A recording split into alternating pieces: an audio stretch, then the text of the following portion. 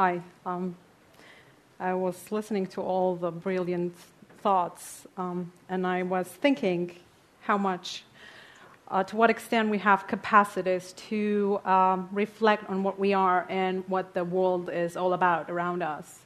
I was always thinking that mothers are unrelenting when it comes to their kids, thinking that all of their kids are brilliant. But today, through the video, I was reminded that some of them think that they're so exceptional that they're crazy. I'm going to talk about my passion that I've developed over years, and I realized recently, and the roots of the passion I have goes back into my childhood, which I noticed that a lot of people around here have the same experiences. I was a very happy child until I went to school. And I started failing desperately, getting all the failed grades, and having this traditional mother who thought that her kid was brilliant. I had to kind of become a pendulum between the failing school, the school failing me, and my mother that thought I was absolutely brilliant.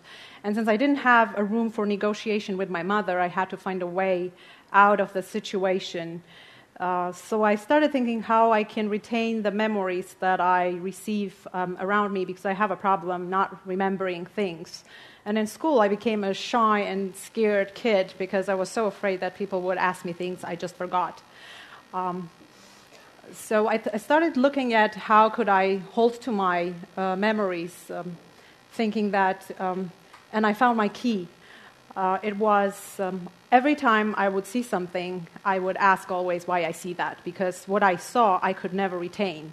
It had to have an explanation for me to decode whatever I was seeing, for my brain demon programs to run the background programs. So this is where the roots of my passion are, and I want to start from here, and I want to invite us back in history, because I want to talk about a case. There are many examples, but the one that I'm very infatuated with is the most famous duel in Japan, in medieval Japan of 17th century, between two warriors, samurai, which happened in the southern Japan, and in the pop culture of Japan is very, very famous, and it's being consumed in everyday lives of Japanese, and it's a fascinating story. I don't know if I can make it fascinating the same way as it was.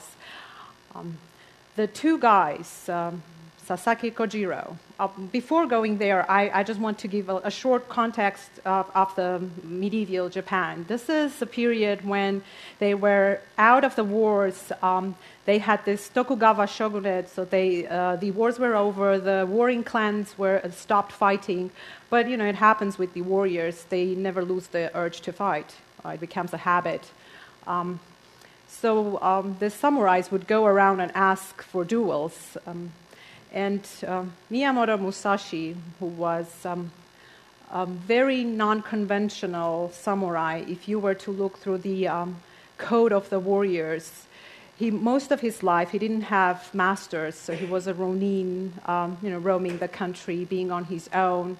He never respected the clothing code of the samurai, so you would see him in tattered clothing, unclean, very unruly. Not leveled. And then you had on the other side Sasaki Kojiro, who was highly revered by the Japanese society. He was already well established, famous for his fights and duels, and for the school he had established by that time. Sasaki was revered also because he fully followed the Japanese tradition. In a way, he was the holder of all these rituals, whereas they had this outcast on the other side with Miyamoto that was always challenging what being Japanese was all about. The duel happened on April 13th of 1612. So according to the ritual, Sasaki Kojiro was at the site on time, and Miyamoto was not there. So this was an insult to the warrior of the time. I think this would be an insult to the warrior of current times. And it infuriated Sasaki Kojiro, and he didn't even know what was happening. For him, there were no explanations why this could occur. Whereas Miyamoto was doing this on purpose. He perfectly well knew the traditions of Japan, and he knew that this was going to take off his enemy.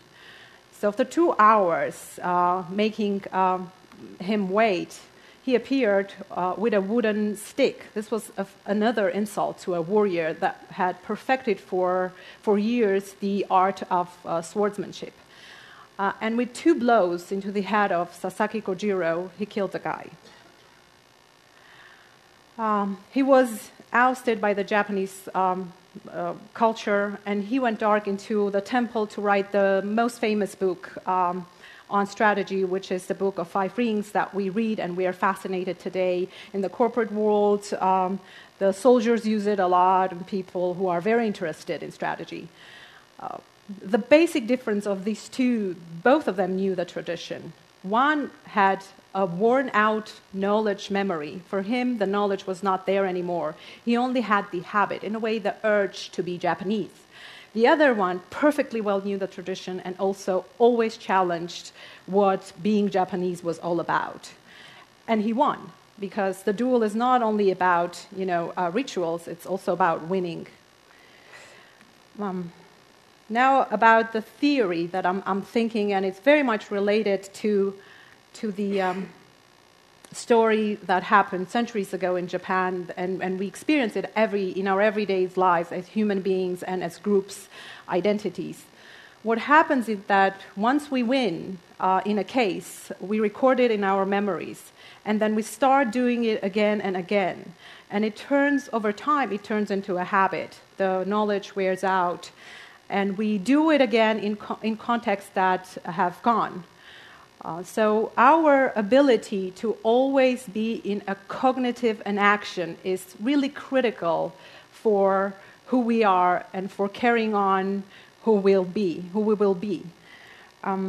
I think when looking at the science and what it was concentrating on, I saw that they are looking at information most of the times.